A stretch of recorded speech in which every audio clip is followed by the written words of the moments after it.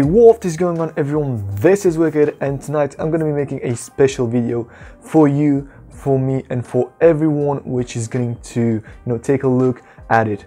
Well, a couple of years ago I started this YouTube channel talking about my S4, how to root it, how to install custom ROMs, and now I finally got this year the Galaxy S8 and I received a lot of positive feedback from you guys. A lot of you guys really appreciated my content, and I really want to thank you guys for all the support, especially right now when I got this milestone of 10k subscribers, which really means a lot to me, and I just want to thank you guys for this.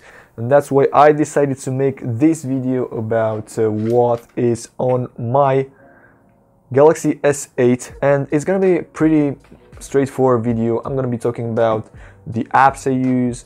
I'm going to be talking about the best configuration regarding the ROM/kernel performance and battery life. Of course, I know you always wanted to find a software, a ROM which is really suitable for daily usage, and the one I use the most is Renovate Eyes, this time version 6.1. So that's what I'm talking about, a great combination between stability, performance and battery life. This triangle is really vital for me, especially because I'm using this phone maybe at its full capacity, 4G all the time, maximum brightness, sometimes VO LTE, and everything is working as it should be. Waves, music in the background, maybe multitasking with the browser, watching a YouTube video while having the car stop for a red light. I would really like to call it the triangle of perfection in terms of a kernel. You get stability, you get the battery life, and you combine it with performance. I'm not talking about crazy performance, I'm talking about the way the kernel was supposed to be designed by Samsung. Everything is going as it should be, without any lags, without any hiccups. It's not overclocked, it's not tweakable by any meanings, but it is what it should be and what a standard user or maybe an advanced user like me is really expecting to have from a device like this. I've made some videos about Android Oreo beta program for the Samsung Galaxy S8. I will link that in the card section because they are really popular right now. Things are getting stable, and I hope by the beginning of 2018 everything is going to be great, and the 0.0 beta version Oreo for Samsung Galaxy S8 is gonna be released. So yeah, again, thank you for more than 10k subscribers. Maybe the biggest gratitude for me and the biggest mesmerizing feeling that I actually experienced is that I received maybe thousands of comments with thank you, you helped me with the Odin failure thing, the how to root your Galaxy S8, and that really means a lot to me. I just felt that helping people which got into some problems with the Galaxy S8, or maybe not with the Galaxy S4, or just were curious to see what can be done with the Galaxy S8, maybe rooting, maybe testing some mods, some custom ROMs, and that every single thank you comment I really appreciate. Of course, any negative feedback I received really got me maybe a little step further into the game, and as you can see, everything is going fine right now. And again, thank you so much. Now let's get right into the video. A little disclaimer before watching this video. It is going to be a long one. I hope that I won't get you bored that much, and take in mind it took me a hell of a lot of time to shoot it. I hope that by the end of it you will find at least one interesting app and test it by yourself. Thanks in advance. Everything that will be said during this video wouldn't be possible without a software base which has been running on my Galaxy S8 since they released the first 1.0 version. I'm obviously talking about Renovate Eyes ROM, developed by the devoted Renovate Eyes team.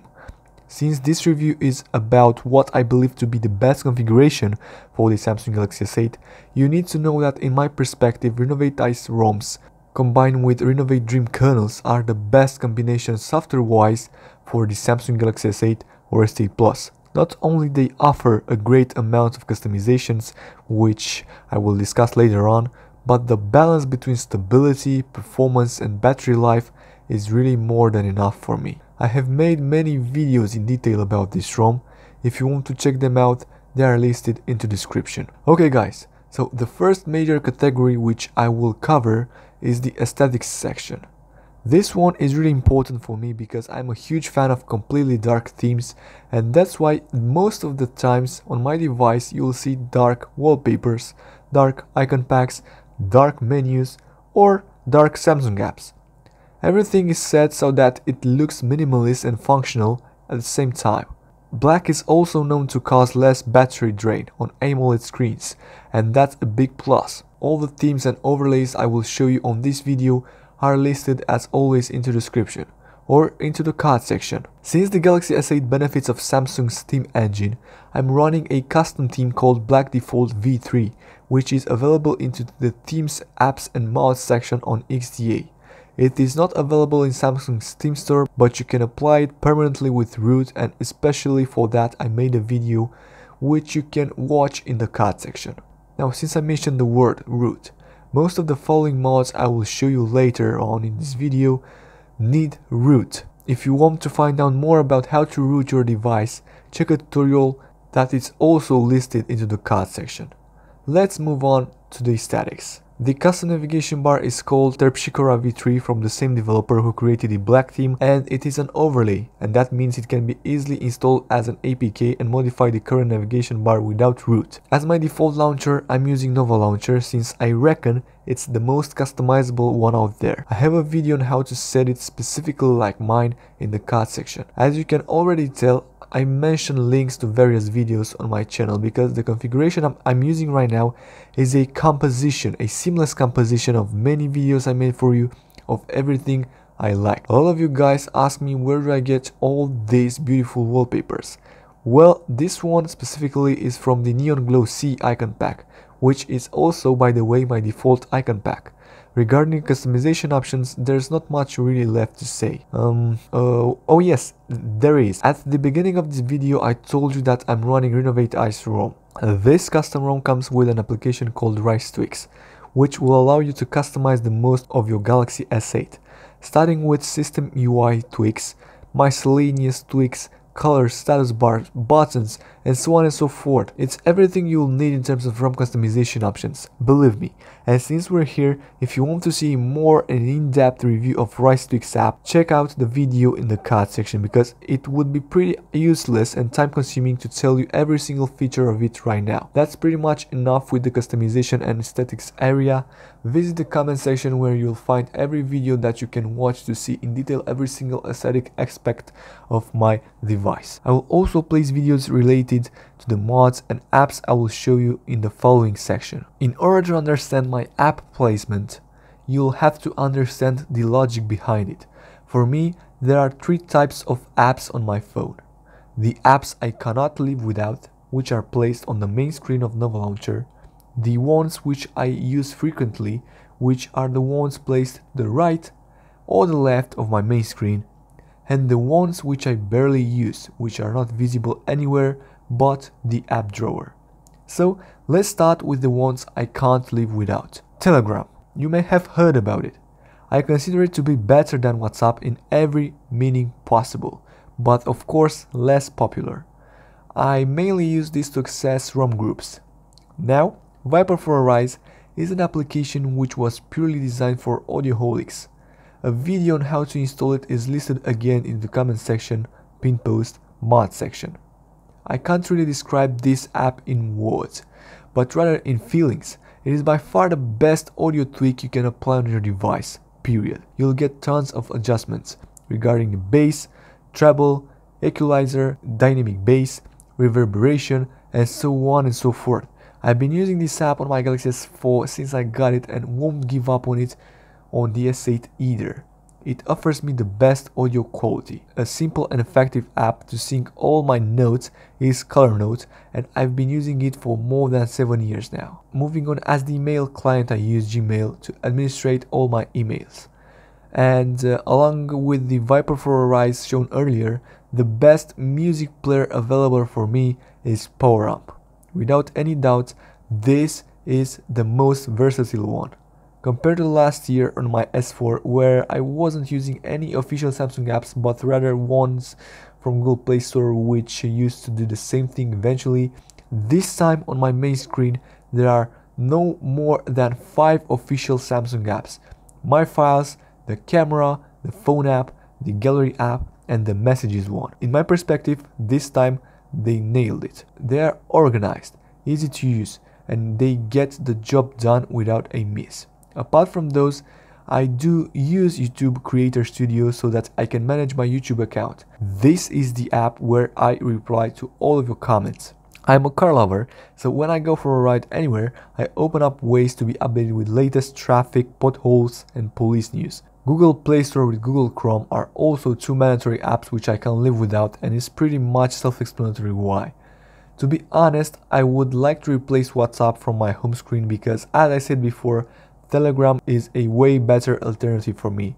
But since WhatsApp is and will always be more popular, all my friends will use it more often than Telegram, so it will surely stay there for a long time. And yeah, these were the apps which I use daily. Let's get to the right screen and see which are the apps that I barely use. First of all, you can see that on the top of the screen I have the step counter widget from S-Health, and then down below some direct dial numbers. The apps are in the bottom section of the screen. The first one, and maybe the most important, is Xposed Installer. With this application you can install Xposed Framework version 88.2 if we're talking about Nougat, if you have root. Xposed used to be a great tool a couple of years ago, but now I feel like the modules aren't updated as much as they used to be, and that's why, compared to the dozens I had installed on my Galaxy S4, on the S8 I only use Xinsta and YouTube background playback a lot. The following 2 apps are utilities: Calculator and Calendar. Again, both of them are the official ones from Samsung. An app which is always running in the background due to its unlimited photo backup is Google Photos. Domino's Pizza is an app which I use in order to buy some delivery pizza, and AliExpress is a Chinese app and website with dozens of sellers, and I have to say the price you pay for some products is really good.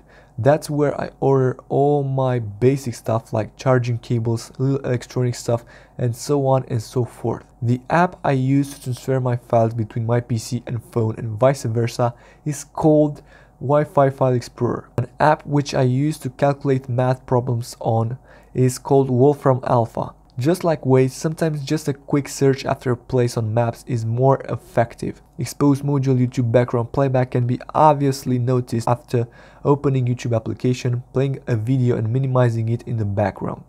The audio will keep playing as if you had a YouTube Red subscription. Finally, on the left screen, I have most of my banking apps like MyBerry Mobile and PayPal, and an app which helps me track the orders from AliExpress is 17Track.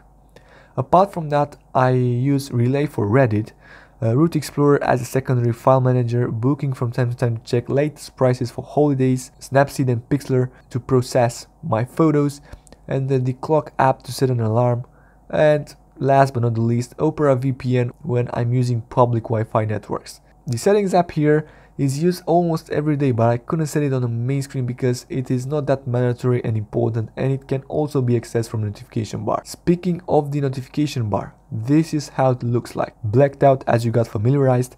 Thanks to Rice Tweaks, I can customize whatever color I want from here, including the status bar icons. I also use the edge bar, or the edge screen, with the selection tools, quick people access, and weather as my default submenus.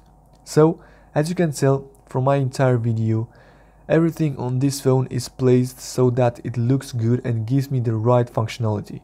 This is what my phone looks like, and of course this is what my life looks like. Anyways, this was the gigantic video for today. I hope you enjoyed it. Don't forget to subscribe to my channel and activate the bell icon so that you'll be notified with all my uploads. I'm Wicked, and you can find me on Twitter and Instagram at Let's Get Wicked, and Google Plus at Wicked is here. If you like my video, don't forget to press that thumbs up button. As always, until next time, take care. Wicked is out. Bye bye.